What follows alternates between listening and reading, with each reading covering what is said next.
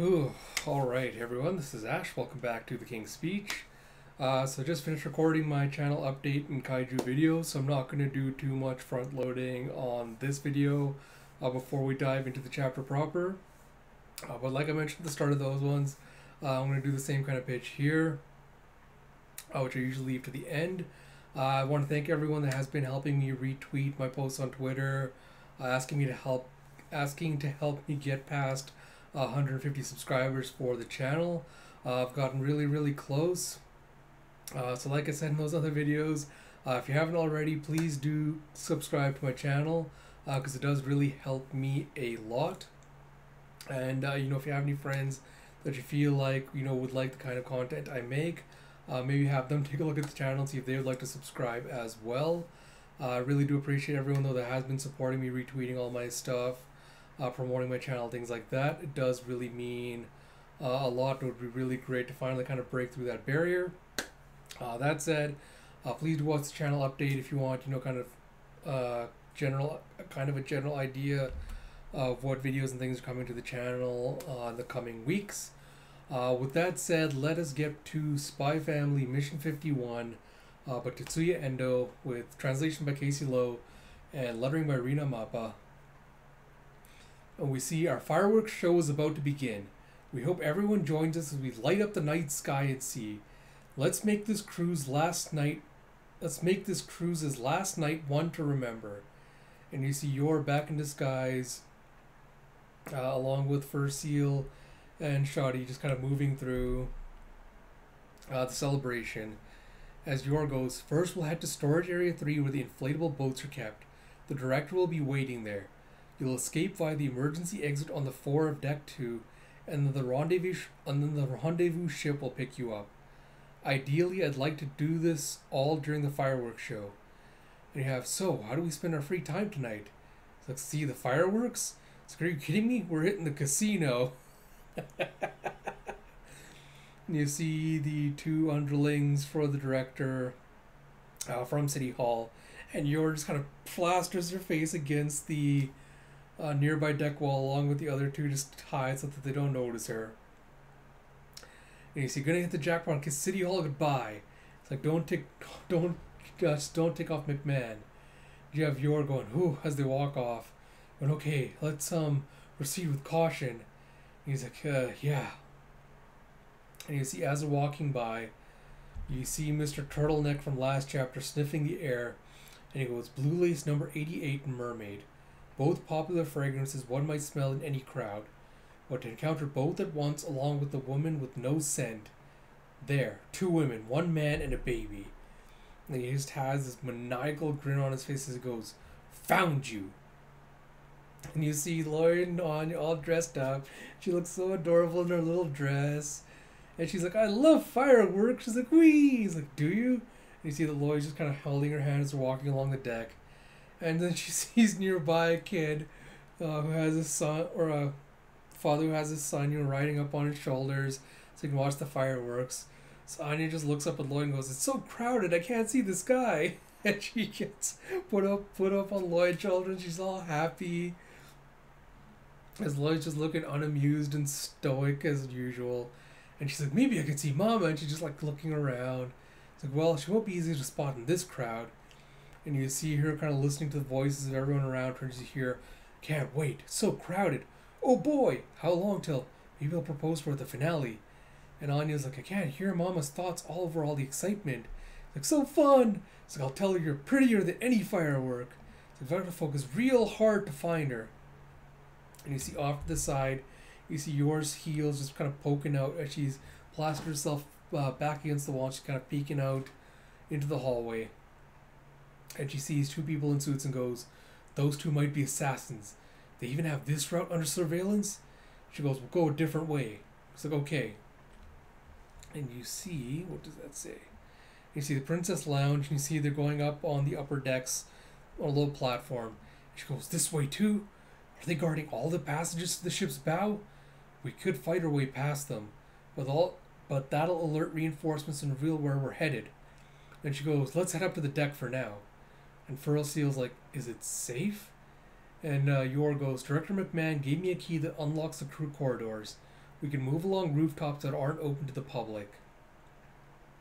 And you see her just kind of slowly opening a door with a creak as she looks outside. There was no sign of anyone. It's like, I doubt anyone could hear us over the fireworks show, but try to move as quietly as possible. Yeah, first they'll go, okay. Shawty just kind of goes shh to the baby. I cannot remember the baby's name for the life of me. And Jeff, then let's go! And as soon as you step on Chav, this brilliant explosion of fireworks just lighten up the sky. And Anya's like, yay! And Yor's completely shocked and taken aback by this. And Shawty's baby just starts crying out in fear as he sees all the fireworks being set off. You see a crackle, crackle, crackle, and you see everyone below on the decks just cheering and clapping and celebrating as the fireworks are set off. And Nora's like, that was surprising. He's like, oh, bump, bump, bump. And you see Shawty's trying to comfort the kid and be like, it's okay, look at the pretty fireworks. And Nora goes, quick, while everyone's distracted. And she points up this ladder. And she just grabs Shawty in her arms, carrying her like a bride. It's like, I got you. And she just leaps up onto the upper deck. And you see her looking around. And she got goo goo. It's like boom, pop, pop, pop as you see the fireworks. She goes, we need to hurry, over that way. And as they're heading towards the bow of the ship, you have two women with black hair. Should I aim for the one with the baby? Sure, yes. If possible, hit both her and the baby. And you see a sniper rifle kind of focusing in on Shawty. And you see, roger that. Ooh. And you see a whoosh and a boom as a firework explosion goes up behind, illuminates the sniper. And as you hear the loud boom, you see Yor just jumping over in a spiraling motion. She grabs Shawty and protects her from the sniper shot. And she, because the bullet just grazes her. The sniper's like, they dodged that? Oh, nice. And he says, shook, as you see something flying towards the sniper. He's like, huh! And he dodges out of the way barely as you see one of Yor's needles just went flying at him and pinged off the little ship chimney stack behind him and kind of impales into the deck next to him. He's like, he ducked out of the way. Now what? And you see a thunk, thunk, thunk as these three throwing knives come flying at her in a row. And Yor dodges out of the way as you see this old man just diving at her with a knife at the ready. And Yor just lashes out with her foot and knocks the knife out of his hand. And then she uses her hand like a spear fist to try and like smash him in the face, and he blocks it with another knife. And you see after they exchange the blows, they kind of separate. And you have Yor going, phew. He's like, are you hurt? He's like, Olga. I was like, I think I'm okay. And you see all these assassins starting to come out of the shadows in between like all these little little huts on the rooftop.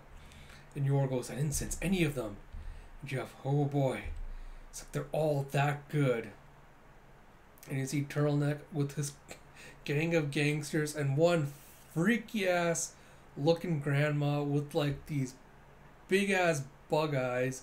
She scares the hell out of me.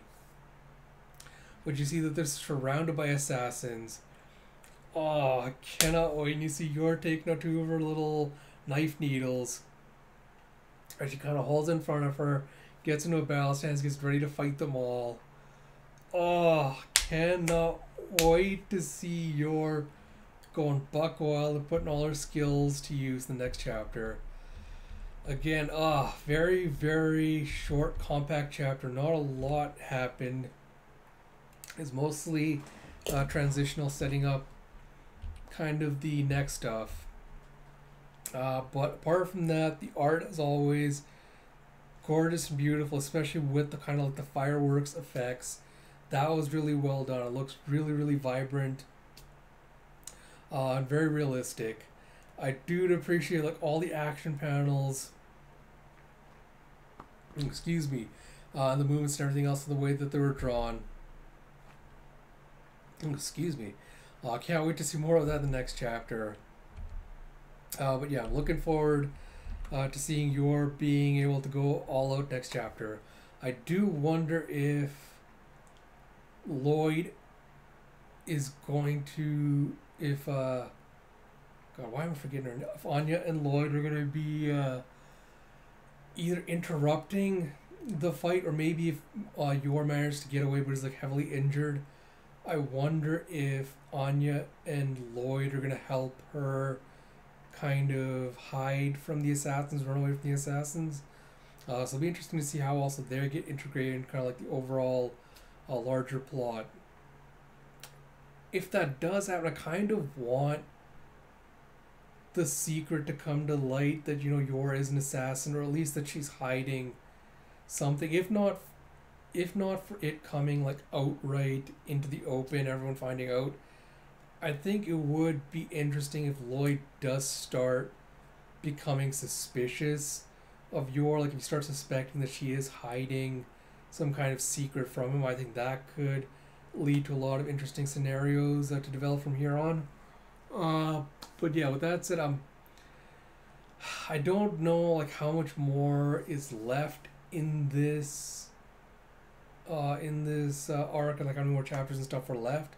This is a concern I was kind of thinking about a little bit with regards to this arc, is I hope Yor does get a little bit more development, because thus far she hasn't gotten as much as I would like, despite the fact that she is getting more focus on her character, kind of her past and her role, everything in this arc. We haven't really gotten too much insight into her, kind of like her internal thoughts, her internal monologue, things like that. So I'm hoping we get a little bit more of that in the next couple of chapters. We see her start getting pushed to her limits as an assassin. But yeah, like I said, we'll see what happens with the next chapter when it comes out. I think it's going to come out on the 22nd, I think it said. So yeah, so look forward to that, along with the Kaiju dropping on the either 21st or 22nd, depending on when I get around to it.